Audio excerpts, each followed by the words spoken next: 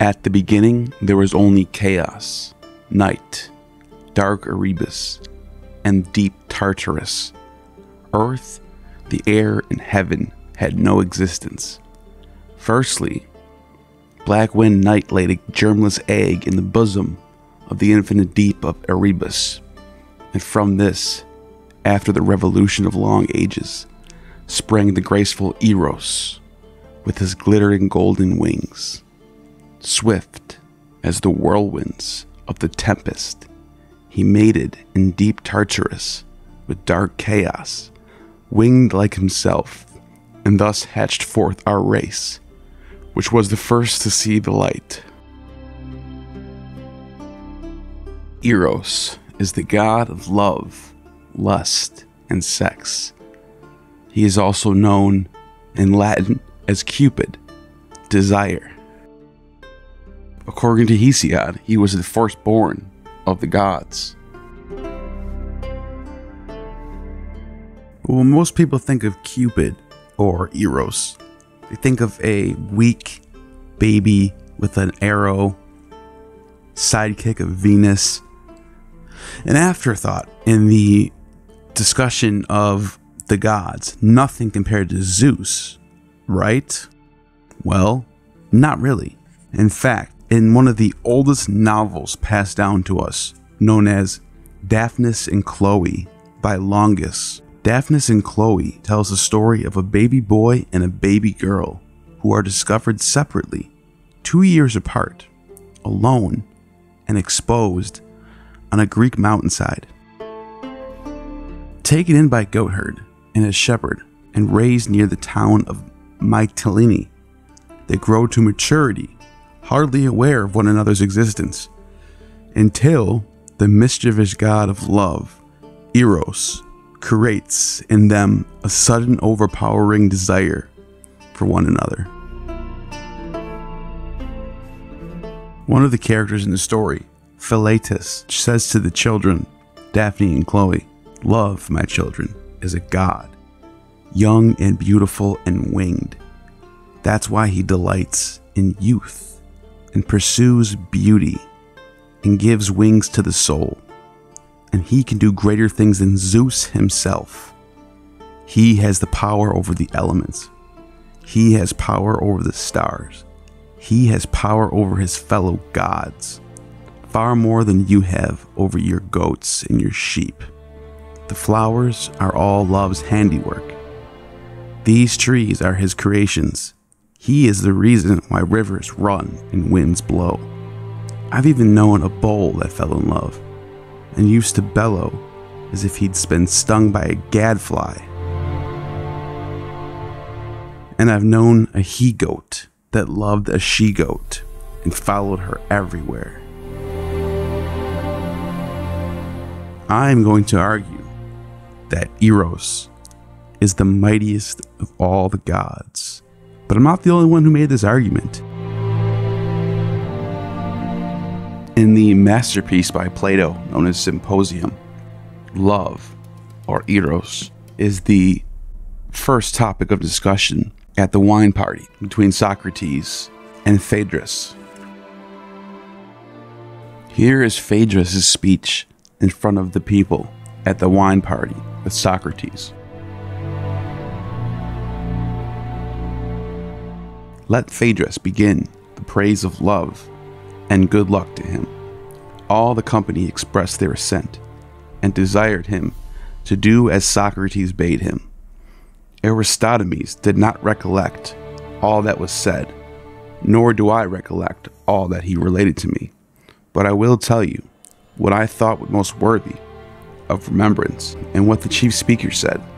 Phaedrus began by affirming that love is a mighty god, and wonderful among gods and men, but especially wonderful in his birth, for he is the eldest of the gods, which is an honor to him, and proof of his claim to his honor is that of his parents there is no memorial.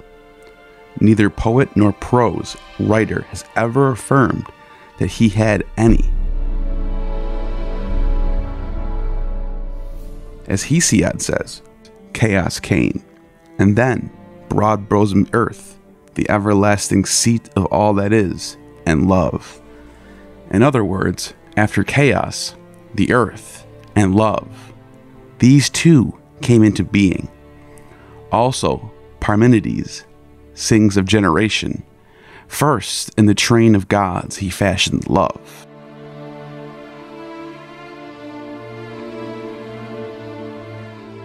And Aphrodite agrees with Hesiod. Thus numerous are the witness, who acknowledge love to be the eldest of the gods. And not only is he the eldest, he is the source of the greatest benefits to us. For I know not any greater blessing to a young man who is beginning life than a virtuous lover, or to the lover than a beloved youth. For the principle which ought to be the guide of men who would nobly live the principle, I say neither kindred, nor honor, nor wealth, nor any other motive is able to implant so well as love. Of what am I speaking? Of the sense of honor and dishonor, without which neither states nor individuals ever do any good or great work. And I say that a lover who is detected in doing any dishonorable act, or submitting through cowardice when any dishonor is done to him by another, will be pained in being detected by his beloved than at being seen by his father, or by his companions, or by anyone else. The beloved too, when he is found in any disgraceful situation, has the same feeling about his lover. And if there were only some way of contriving that a state or any army should be made up of lovers and their loves, they would be very best governors of their own city, abstaining from all dishonor, and emulating one another in honor. And when fighting at each other's side, although a mere handful, they would overcome the world. For what lover would not choose rather to be seen by all mankind than by his beloved? Either when abandoning his post or throwing away his arms, he would be ready to die 1,000 deaths rather than endure this. Or who would desert his beloved or fail him in the hour of danger?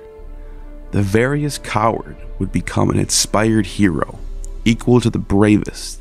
At such a time, love would inspire him, that courage which, as Homer says, the god breathes into the souls of the same heroes. Love of his own nature infuses into a lover. Love will make men dare to die for their beloved. Love alone, and women as well as men. Of this, Ärôs, the daughter of Peleus, is a monument to all Hellas, for she was willing to lay down her life on behalf of her husband when no one else would, although he had a father and a mother. But the tenderness of love so far exceeded theirs, that she made them seem to be strangers in blood to their own son, and in name only related to him, and so noble did this action of hers appear to the gods, as well as to other men. Among the many who have done virtuously, she is one of the very few to whom, in admiration of her noble action, they have granted the privilege of returning alive to earth. Such exceeding honor is paid by the gods to the devotion of virtue and love. Orpheus, the son of Єρôs, the harper, they sent empty away, and presented to him an apparition only of her whom he sought, but herself they would not give up, because he showed no spirit. He was only a harp player, and did not dare, like Єρôs, to die for love, but was contriving how he might enter Hades alive. Moreover, they afterward caused him to suffer death at the hands of women, as the punishment of his cowardliness. Very different was the reward of the true love of Achilles toward his lover Patroclus, his lover and not his love. The notion that Patroclus was the beloved one is a foolish error into which Aeschylus has fallen, for Achilles was surely the fairer of the two. Fairer also all the other heroes, and as Homer informs us, he was still beardless and younger, and greatly as the gods honor the virtue of love, still the return of love on the part of the beloved to the lover is more admired and valued and rewarded by them. For the lover is more divine because he is inspired by God. Now Achilles was quite aware, for he had been told by his mother that he might avoid death and return home to live to a good old age if he abstained from slaying Hector. Nevertheless, he gave his life to revenge his friend and dared to die, not only in his defense, but after he was dead, wherever the gods honored him above Alcasus and sent him to the island of the blessed. These are my reasons for affirming that love is the eldest and noblest and mightiest of the gods, and chiefest author and giver of virtue in life and of happiness after death. This, or something like this, was the speech of Phaedrus.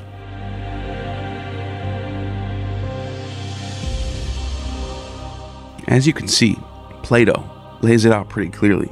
The god love, Eros, Cupid, is the motivating factor behind all that is good in the world.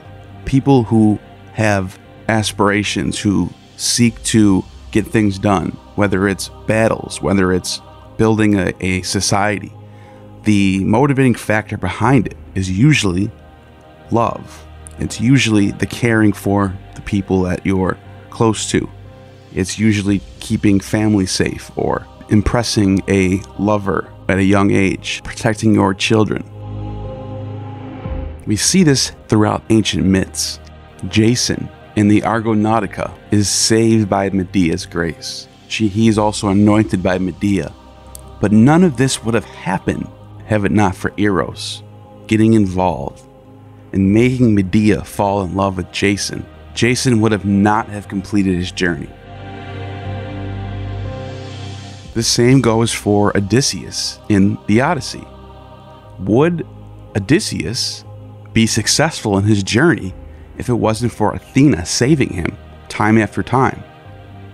And the reason behind it was Eros making Athena fall in love with Odysseus.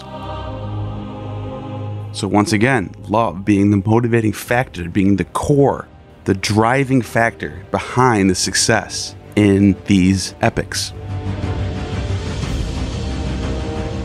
In the Dionysica, Eros drives Dionysus mad for Aura with delicious wound of his arrow, and the god roamed over the hills, scourged with the greatest fire.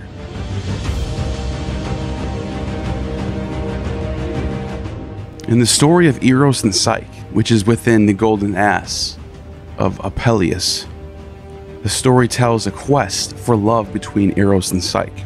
Aphrodite, jealous of the beauty of the mortal princess, Eros falls in love with Psyche and spirits her away to his home.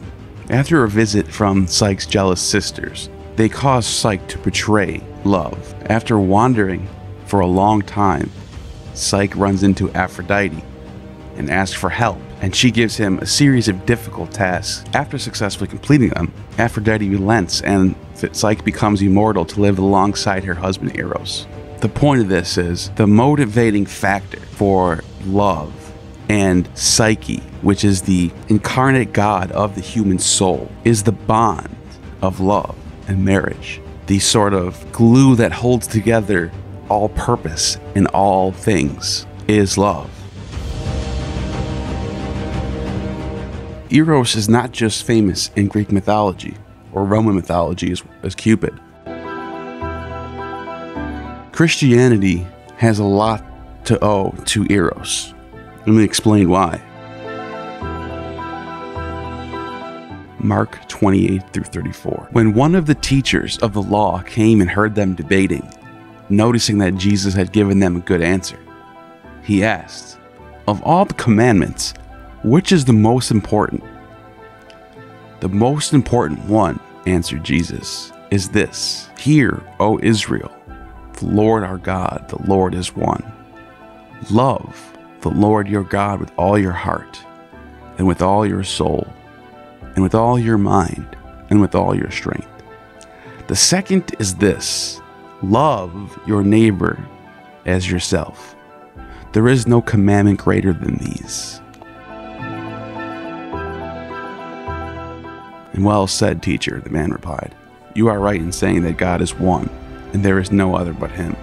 To love him with all your heart, with all your understanding, and with all your strength. And to love your neighbor as yourself is more important than all burnt offerings and sacrifices."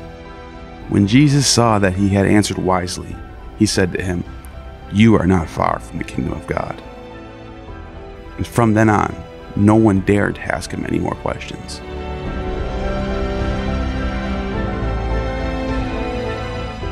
John 15:9-17 states as follows, "As the Father has loved me, so I have loved you. Now remain in my love. If you keep my commands, you will remain in my love, just as I have kept my Father's commands and remain in his love.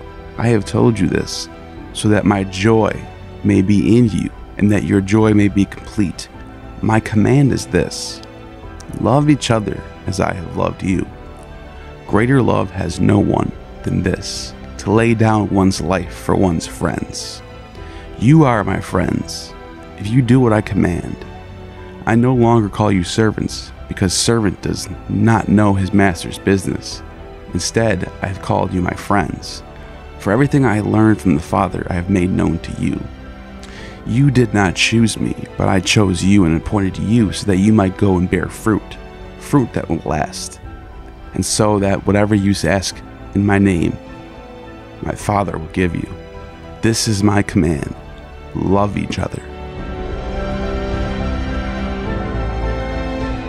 And in this verse in particular, he mentions that greater love has no other than this, to lay down one's life for his friends.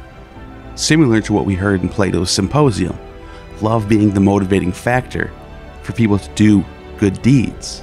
Why this is the greatest commandment? Because other good deeds, other commandments become fulfilled just through this one commandment, which is why Eros is the firstborn in a pagan sense. Jesus was not the first Jew to come up with sayings like this. Hillel the Elder, a generation before Jesus, says that what is hateful to you, do not do to your fellow. This is the whole Torah.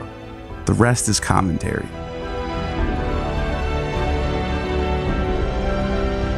The last thing I want to leave you with is from the Gnostic Nag Hammadi scriptures. There's a text known as On the Origin of the World. It's quite long, so I'm not going to read the whole thing. But there is a passage about Eros, and it says, "Out of this first blood, Eros appeared, being androgynous. His masculine nature is Ṟ, because he is fire from the light. His feminine nature is that of a soul of blood, and is derived from the substance of forethought. He is very handsome in his beauty, having more loveliness than all the creatures of chaos. Then, when all the gods and their angels saw Eros, they became enamored of him. But when he appeared among all of them, he made them inflamed, just as many lamps are kindled from a single lamp, and the light shines, but the lamp is not diminished. So also Eros was scattered in all the creatures of chaos, but was not diminished, just as Eros appeared out of the midpoint between light and darkness, and in the midst of the angels and people the intercourse of Eros was consummated. So too the first sensual pleasure sprouted upon the earth. The woman followed the earth, and marriage followed the woman, and reproduction followed marriage, and death followed reproduction. After Eros, the grapevine sprouted up from the blood that was shed upon the earth. Therefore those who drink the vine acquire the desire for intercourse. After the grapevine, a fig tree and a pomegranate tree sprouted up from the earth. Together the rest of the trees according to their kind, their seed deriving from the seed of the authorities and their angels." This is a Gnostic version of the same thing that Hesiod and Phaedrus are getting at. It's also very relatable to what Jesus is getting at in his parables. If you do the commandment of love, everything else will follow. You don't need to worry about any other commandments, because the commandment of love covers all the other commandments. Eros being the firstborn, no other deity can come into existence without love because there is no purpose for them to be brought forth. But in this Gnostic text, the first blood was Eros, appeared. And after Eros, the grapevine, the fig tree, the pomegranate. Meaning, in a Gnostic sense, instead of there being these gods, we have these different types of vines coming forth from the light of Gnosis. And Eros is the first one.